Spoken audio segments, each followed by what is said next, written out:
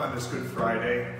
I'd like to just read the Good Friday scriptures from Matthew, Mark, Luke, and John together, and just to sort of give us a visual picture of what took place on that day that we call Good Friday. Very early in the morning, the chief priests with the elders, the teachers of the law, and the whole Sanhedrin made their plans. So they bound Jesus, led him away, and handed him over to Pilate. Meanwhile, Jesus stood before the governor, and the governor asked him, "Are you the king of the Jews?" "You have said so," Jesus replied. When he was accused by the chief priests and the elders, he gave no answer. Then Pilate asked him, "Don't you hear the testimony they are bringing against you?" But Jesus made no reply, not even to a single charge, to the great amazement of the governor. Now it was the governor's custom at the festival to release a prisoner chosen by the crowd. At that time they had a well-known prisoner whose name was Jesus Barabbas. So when the crowd had gathered, Pilate asked them, "Which one do you want me to release to you, Jesus Barabbas or Jesus who is called the Messiah?" For he knew it was out of self-interest that they had handed Jesus over to him. While Pilate was sitting at the judge's seat, his wife sent him this message: "Don't have anything to do with that innocent man, for I have suffered a great deal today in a dream because of him." When Pilate heard this, he was even more afraid, and he went back inside the palace. "Where do you come from?" he asked Jesus, but Jesus gave him no answer. "Do you refuse to speak to me?" Pilate said. "Don't you realize I have power either to free you or to crucify you?" "Is that your own idea?" Jesus asked, "or did others talk to you about me?" "Am I a Jew?" Pilate replied. "Your own people and chief priests handed you over to me. What is it you have done?" Jesus answered, "You would have no power over me if it were not given to you from above.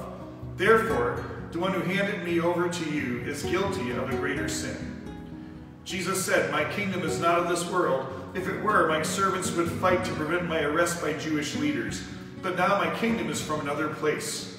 "You are a king then," said Pilate. Jesus answered, "You say that I am a king. In fact, the reason I was born and came into this world is to testify to the truth. Everyone on the side of truth listens to me." "What is truth?" retorted Pilate. With this he went out again to the Jews gathered there and said, "I found no basis for a charge against him." But the Jewish leaders kept shouting, "If you let this man go, you are no friend of Caesar. Anyone who claims to be a king opposes Caesar." When Jesus came out wearing the crown of thorns and the purple robe, Pilate said to them, "Here is the man." As soon as the chief priests and their officials saw him, they shouted, "Crucify! Crucify!" But Pilate answered, "You take him and crucify him. As for me, I find no basis for a charge against him." But the chief priests and the elders persuaded the crowd to ask for Barabbas and to have Jesus executed. "Which of the two do you want me to release to you?" asked the governor. "Barabbas," they answered. The whole crowd shouted, "Away with this man! Release Barabbas to us." Barabbas had been thrown into prison for an insurrection in the city and for murder. "What shall I do then with Jesus who is called the Messiah?" Pilate asked. They all answered, "Crucify him." "Why? What crime has he committed?" asked Pilate. But they shouted all the louder, "Crucify him." Wanting to release Jesus, Pilate appealed to them again, but they kept shouting, "Crucify him! Crucify him! Take him away! Take him away!" "Shall I crucify your king?" Pilate asked. "We have no king but Caesar." When Pilate saw that he was getting nowhere, but that instead an uproar was starting, he took water and washed his hands in front of the crowd. "I'm innocent of this man's blood," he said. "It is your responsibility." So Pilate decided to grant their demand. He released the man who had been thrown into prison for insurrection and murder, the one they asked for, and surrendered Jesus to their will. All the people answered, "His blood is on us and on our children." Then the governor's soldiers took Jesus into the praetorium and gathered the whole company of soldiers around him. They stripped him and put a scarlet robe on him, and then twisted together a crown of thorns and set it on his head. They put a staff in his right hand. Then they knelt in front of him and mocked him. "Hail, King of the Jews," they said. They spit on him and took the staff and struck him on the head again and again. After they had mocked him, they took off the robe and put his own clothes on him. Then they led him away to crucify him. As the soldiers led him away, they seized Simon from Cyrene, who was on his way from the country, and put the cross on him and made him carry it behind Jesus. A large number of people followed him, including women who mourned and wailed for him. Jesus turned and said to them, "Daughters of Jerusalem, do not weep for me. Weep for yourselves and for your children. For the time will come when you will say, 'Blessed are the childless women, the wombs that never bore, and the breasts that never nursed.' Then they will say to the mountains, 'Fall on us,' and to the hills, 'Cover us.' For if people do these things when the tree is green, what will happen when it is dry?" Then they came to a place called Golgotha, which means the place of the skull. There they offered Jesus wine to drink, mixed with gall, but after tasting it, he refused to drink it. When the soldiers crucified Jesus, they took his clothes, dividing them into 4 shares, one for each of them, with the undergarment remaining. This garment was seamless, woven in one piece from top to bottom. "Let's not tear it," they said to one another. "Let's decide by lot who will get it." This happened that the scripture might be fulfilled that said, "They divided my clothes among them and cast lots for my garment." So this is what the soldiers did. Pilate had a notice prepared and fastened it to the cross. It read, "Jesus of Nazareth, the King of the Jews."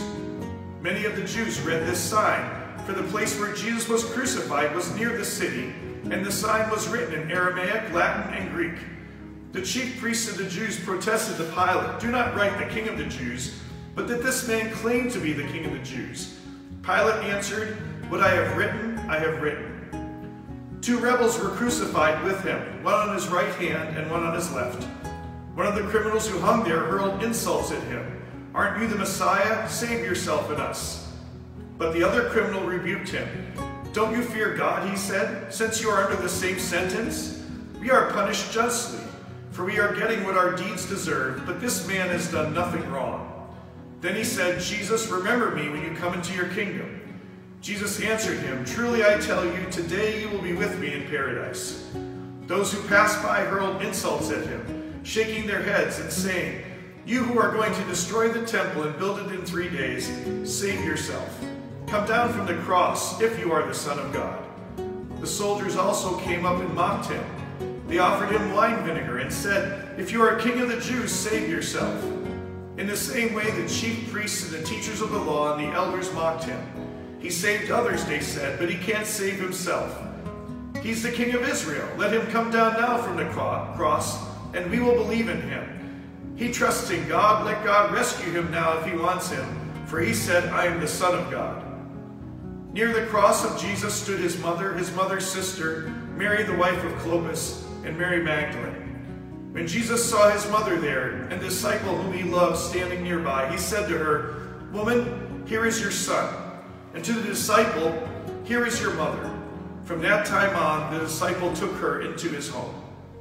From noon until 3 in the afternoon, darkness came over all the land. About 3 in the afternoon, Jesus cried out in a loud voice, "Eli, Eli, lema sabachthani," which means, my God, why have you forsaken me?" When some of those standing there heard this, they said, "He's calling Elijah." Later, knowing that everything had now been finished, and so that scripture would be fulfilled, Jesus said, "I am thirsty."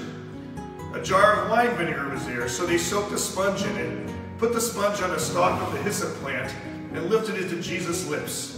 When he had received the drink, Jesus said, "It is finished." He called out with a loud voice, "Father, into your hands I commit my spirit." With that, he bowed his head and gave up his spirit. At that moment, the curtain of the temple was torn from top to bottom. The earth shook, the rocks split, and the tombs broke open. The bodies of many holy people who had died were raised to life. They came out of the tombs after Jesus' resurrection and went into the holy city and appeared to many people. When the centurion and those who with him were guarding Jesus saw the earthquake and all that had happened, they were terrified and exclaimed, "Surely he was the Son of God." Some women were watching from a distance. Among them were Mary Magdalene, Mary the mother of James the younger, and of Joseph, and Salome. In Galilee, these women had followed him and cared for his needs.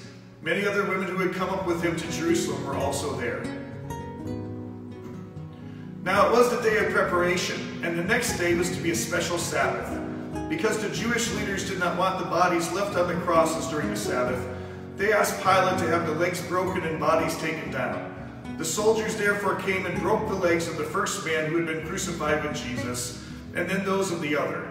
But when they came to Jesus and found that he was already dead, they did not break his legs. Instead, one of the soldiers pierced Jesus' side with a spear, bringing a sudden flow of blood and water. The man who saw it has given testimony, and his testimony is true. He knows that he tells the truth, and he testifies that you may also believe. These things happened so that the scripture would be fulfilled, not one of his bones would be broken. And as another scripture says, they will look upon the one they have pierced. So as evening approached, Joseph of Arimathea asked Pilate for the body of Jesus. Pilate was surprised to hear that he was already dead. Summoning the centurion, he asked him if Jesus had already died. When he learned from the centurion that it was so, he gave the body to Joseph. Now Joseph was a disciple of Jesus, but secretly, because he feared the Jewish leaders. He was accompanied by Nicodemus, the man who earlier had visited Jesus at night. Nicodemus brought a mixture of myrrh and aloes, about 75 pounds. Taking Jesus' body, the two of them wrapped it with the spices and strips of linen. This was in accordance with Jewish burial customs. At the place where Jesus was crucified, there was a garden, and in the garden a new tomb in which no one had ever been laid. Because it was the Jewish day of preparation, and since the tomb was nearby, they laid Jesus there. Then he rolled a stone against the entrance of the tomb. The women who had come with Jesus from Galilee followed Joseph and saw the tomb, and how his body was laid in it. Then they went home and prepared spices and perfumes, but they rested on the Sabbath in obedience to the commandment.